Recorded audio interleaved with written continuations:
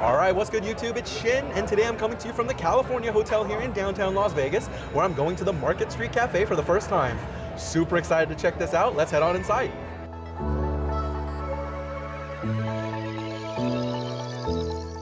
All right, everyone, here we are seated at the Market Street Cafe at the California Hotel. I am loving the vibe. You know I'm a really easygoing guy, so an inviting spot like this is definitely my kind of place. Classic diner feel with very warm tones and a very lively atmosphere. It's very popular here.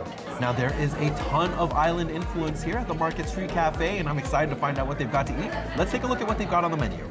So here is your menu here at the Market Street Cafe.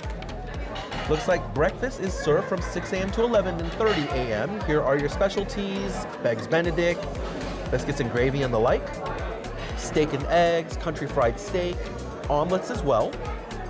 Yeah, this is all looking really good.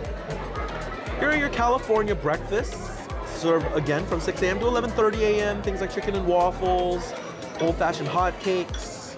Here are all of your breakfast sides. Corned beef hash on the side, grilled ham, steak, sausage patties and the like there.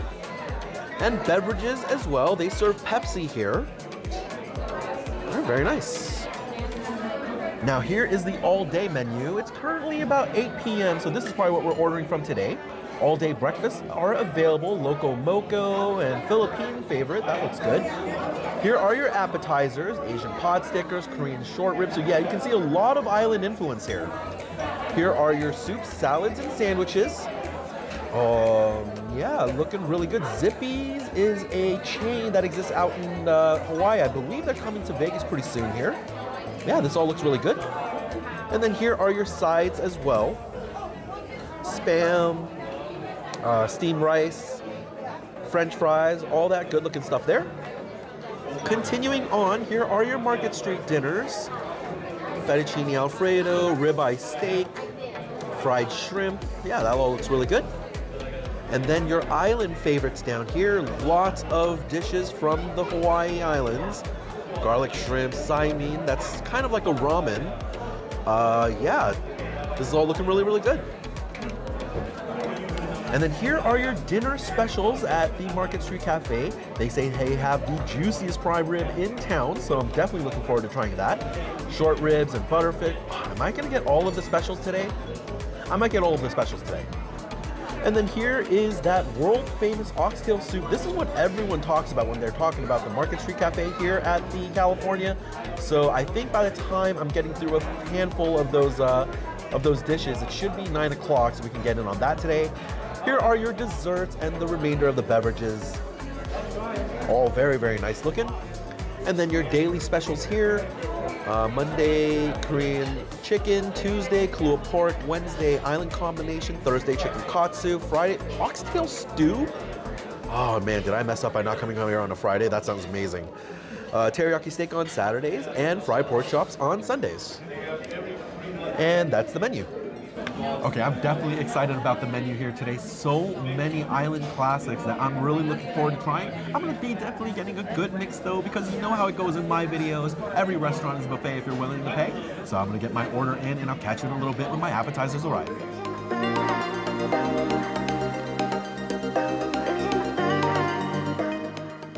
All right, everyone, and our appetizers are here, and this is looking so good. Let me go in and give you a view. We got an order of the Korean short ribs, as well as the fried wontons and some barbecue chicken wings. The smell coming off of these appetizers is insane. I cannot wait to give these a try. Let's go in. All right, first up, the Korean short ribs. Now, being Korean, I already feel at home here, and the smell from these ribs has got me salivating already. Hopefully this is good.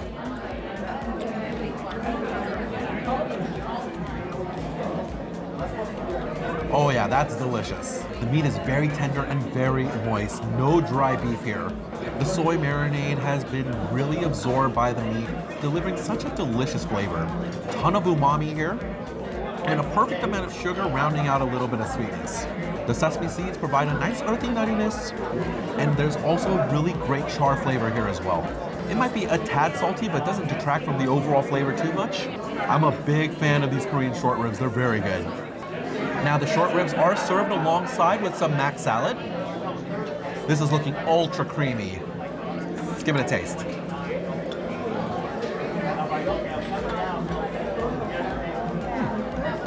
you know what, not bad. Decent chew on the macaroni, they've been cooked well. It's a very creamy dressing. I think if you use a little bit of sugar, just increase the sweetness just a little bit. You know, but overall not bad. That's fine next salad. All right, next up, the fried wontons. Now, I will tell you, just by picking these up, these are kind of greasy. Let's dip it into the accompanying sweet and sour sauce here. Let's give it a try.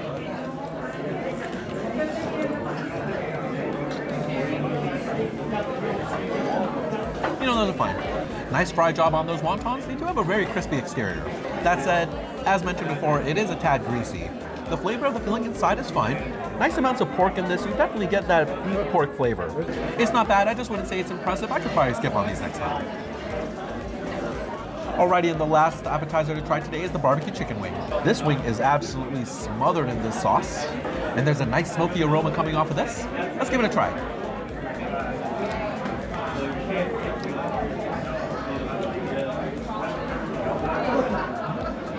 Yeah, you know what, not bad at all. Juicy chicken wings here, they're not dry by any means, and they got a good fry job, nice texture on the outside. The barbecue sauce is pretty run-of-the-mill, relatively good smoky flavor, although I could use a little bit of additional tang, I think. The sauce does have an overall good sweetness level as well. You know, I have no serious complaints, these are fine. All right, everyone, not a bad round of appetizers here. Those Korean short ribs are amazing, and everything else is fine as well. Now we're gonna go ahead and take a couple more bites of this and pack it up to go because we've got our first round of entrees coming. Don't go anywhere, I'll be right back.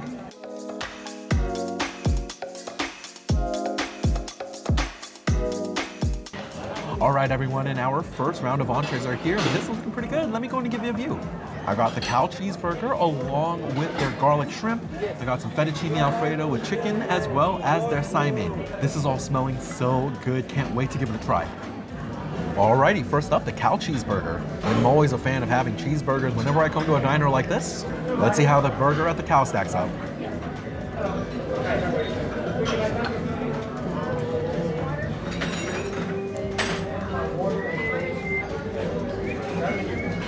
You know, I'd say that's just okay.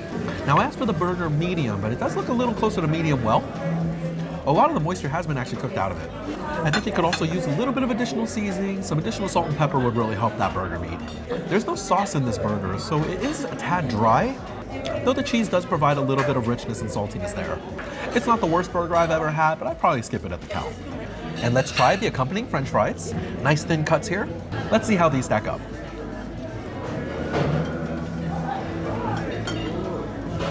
Yeah, you know, not bad. Definitely some crispy French fries here. Nice fry job. They've been reasonably salted. I wouldn't say anything super special, but very run-of-the-mill French fries here, no complaints. Alrighty, next up, we're gonna try the garlic shrimp. Now, this is a beloved classic Hawaiian dish, and you would not believe the garlic smell that's coming off of this. I'm definitely excited.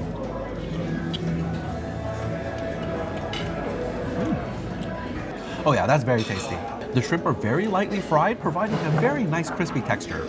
The garlic sauce here is so incredibly robust. The garlic flavor is really in your face. Very pungent and very strong. It's almost to the point where there's a slight heat at the very end of it. It's very nice. This is a relatively straightforward and simple flavor, but it's very delicious. All right, next up, we're trying the Simon. It smells very nice here at the Market Street Cafe. Let's give it a shot.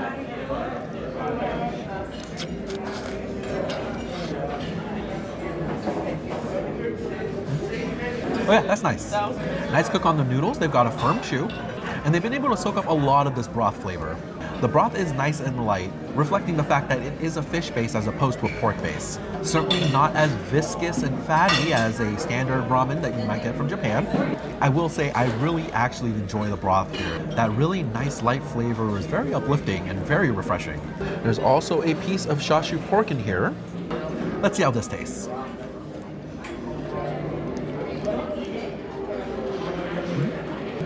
Yeah, that's a nice piece of chashu pork right there. It's got a great meaty quality to it and a nice sweetness that's coming from the glaze. In contrast to that very light fish broth flavor, it is nice to have those bursts of accent flavors when it comes to the chashu pork. Not bad at all. I'm definitely enjoying the Simon today. Alrighty, next up we're gonna try the fettuccine alfredo with chicken. It looks like fettuccine and alfredo to me. Nice forkful here. Let's give it a taste.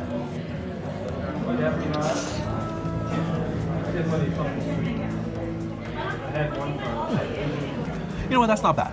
The fettuccine noodles are nice and al dente. They've got a good chew to them. There is a decent saltiness and richness coming from that cream sauce. However, for my taste, I will say it's a tad thin. A little watery, and I definitely wish they cooked that down a little bit more. The included chicken here is actually quite nice. Nice grilled flavor there, and it is still juicy. I'd say actually overall not bad. If they would have thickened up the sauce a little bit more, this would be a really good fettuccine Alfredo. And the last bite to try from this first round of entrees is gonna be the accompanying garlic bread. Looks like pretty standard garlic bread to me. Let's give it a try.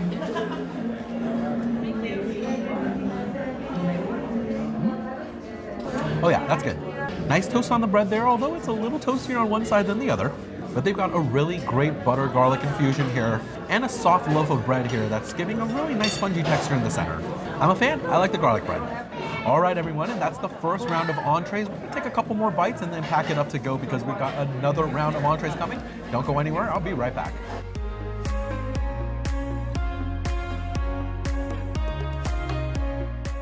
All right, everyone, and our next round of entrees are here, and these are all of the dinner specials. This is looking really good. Let me give you a view. Obviously, we had to go in on the juiciest prime rib in town, if that's what they advertised. We also got the short ribs as well as the butterfish. This is all looking really good. Time to give it a try. Alrighty, first up, trying the prime rib. I ordered this prime rib medium rare today, and it does look like it has the right color. Let's give it a try. Yes. Yeah, you know what, not bad. I don't know if I could substantiate the claim that it's the juiciest prime rib in Las Vegas, but it's certainly not dry. There's a decent level of moisture here. The beef isn't tough by any means, but I wouldn't say it's the most tender cut I've ever had. There is a nice beefy flavor here, and they did get a decent amount of seasoning on that exterior. Let's get just a little bit of horseradish here, and let's see how that helps it.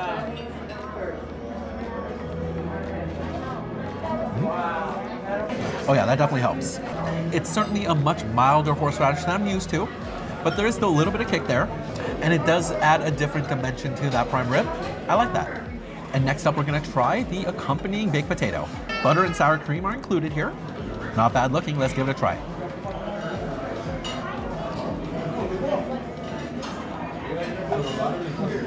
You know, I'd say that's just okay. Unfortunately, the potato is still a tad hard. I wouldn't say it's undercooked, but I would certainly appreciate a little more softer of a texture.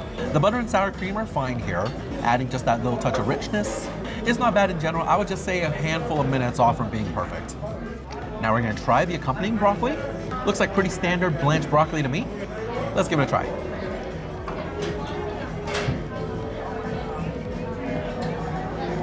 Yeah, that's fine. A good blanch job here. They're cooked all the way through, but they're not ultra mushy. Not a ton of seasoning here. It's pretty much a raw broccoli flavor, but not a bad side at all for these entrees. Alrighty, next up, the braised short ribs. Now this was super tender. Fork went right through it very easily as I went to pick it up. Definitely excited for this one.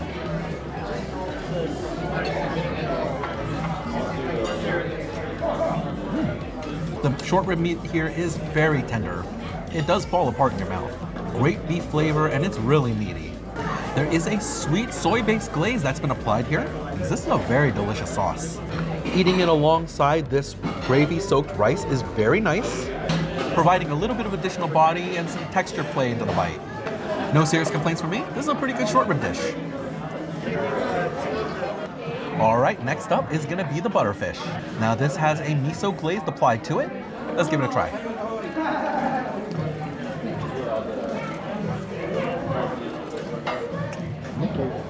Oh yeah, that's very tasty. Looks certainly weren't deceiving here. The fish was ultra moist and very flaky. Beautiful texture on the fish. They did a great job on the cook. There's a nice mild buttery flavor when it comes to that fish, and it is an oily fish, not a richness there. Now I will say the sauce is a tad heavy-handed. You definitely get the miso elements as well as a very nice teriyaki flavor. However, I do think it's a little in your face for my taste. If they were to dial that sauce back maybe just a little bit, I think overall this would be very well balanced. But I am a fan of the fish in general. It is very good. All right, everyone, and that's the second round of entrees, although it is now 9 o'clock, so we're gonna go ahead and put in an order for that famous oxtail soup. We're gonna take a couple more bites and get the rest to go, and for you all at home, I'm gonna make that oxtail soup appear right now. All right, everyone, and here it is, their world famous oxtail soup. Let me go and give you a view. 4 gigantic pieces of oxtail in here. You can see the celery and root vegetables. A beautiful color to this broth, and it smells incredible. It also comes with a side of garlic and cilantro. I'm super excited to try this. Now, first off, I want to just try the broth. This is looking really good. I'm so looking forward to trying this.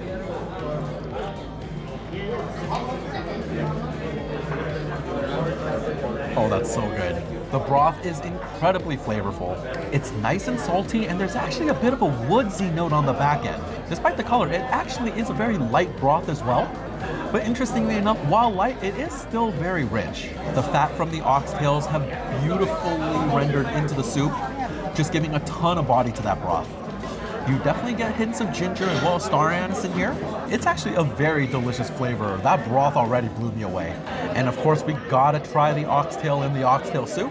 Using my chopsticks, this just disintegrated into the form you see on my spoon. I am so pumped for this one.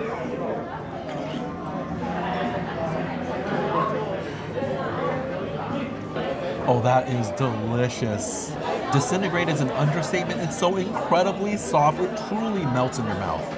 It's able to carry a lot of those same aromatic flavors from the broth while still providing a great beefy richness that I'm really enjoying. This soup is terrific, guys. I cannot believe how good it is. It's world famous for a reason. I would wait until 9 o'clock to get this for sure. All right, everyone, and that's our second round of entrees. I cannot believe how good that oxtail soup is. I'm definitely going in hard on that as we pack up the rest to go. And I think we're gonna get some desserts after that. Don't go anywhere, sweets are up next.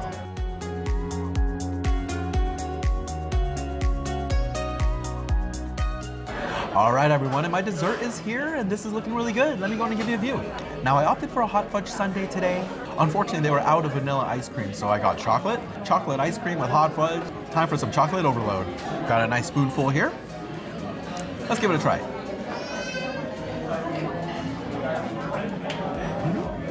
Yeah, that's nice. Silky and creamy. I actually love the texture of the ice cream here. It's very soft. Very chocolatey, nice cocoa flavors here. Interestingly, the fudge layer is even more chocolatey than the actual ice cream, leading to a lot of rich sweetness. I think in my heart of hearts, I would have preferred a vanilla ice cream, but I have no serious complaints. This is a good way to end the meal.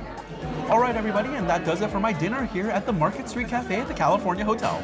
Now, my buddy also ended up getting an additional oxtail soup for his wife back at home, but the check without that should come out to $193 before tip today, and I must say, I really enjoyed my meal. The Korean short ribs were absolutely amazing as the appetizer. I thought the garlic shrimp was very tasty as well. The butterfish was also fairly impressive today, but really that oxtail soup stole the show. It is so good. All things considered, I would definitely recommend this spot. A really great place to eat here in downtown Las Vegas. Now, I've certainly been enjoying exploring all of these restaurants here in downtown Las Vegas, but I make my triumphant return to the Strip next week with the opening of Peter Luger's Steakhouse at the iconic Caesar's Palace. This has been my most anticipated restaurant opening all year, and I cannot wait to go and try it. Make sure that you come back next Saturday because I'm going to be showing you all the food from this legendary steakhouse. Thank you so much for watching. I'll see you next Saturday.